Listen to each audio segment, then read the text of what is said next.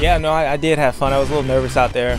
It's just been a while. I kind of knocked the cobwebs off, get ready for the second moto. I felt good. Endurance-wise, I was actually really happy about that. We've been working really hard. So go back. We got about an hour and a half before this next moto. And across the finish line, James Stewart has taken the #1 ride as he comes off the racetrack. A happy James equals a fast James. So it was good to see, and wow, so far got to the top of the leaderboard right now. So should be good. We'll just keep on working hard and get better. Hey, it's a gnarly way to start it off. It felt pretty good all the way to the end. So we'll see what we got for the second moto.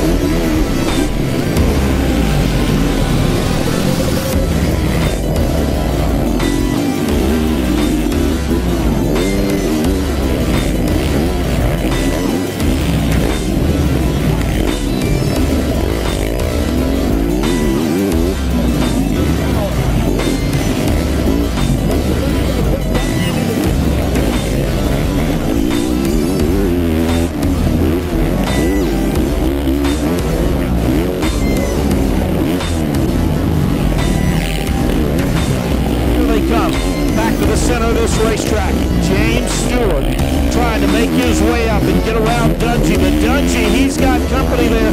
Dungey trying to knock on Alessi's door. Here comes Stewart. Stewart rolled the outside. Stewart goes by Dungey. Stewart now side by side with Alessi, and he is trying to check it out.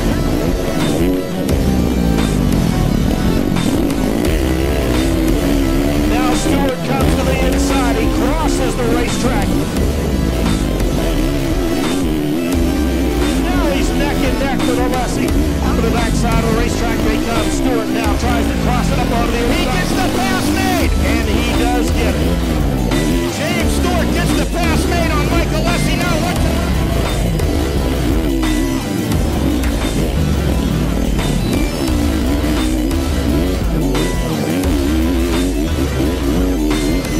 The checkered flag comes out, and James Stewart fist pumps as he crosses that finish line, and Stewart has won it here today, has won it 1-1, and first overall.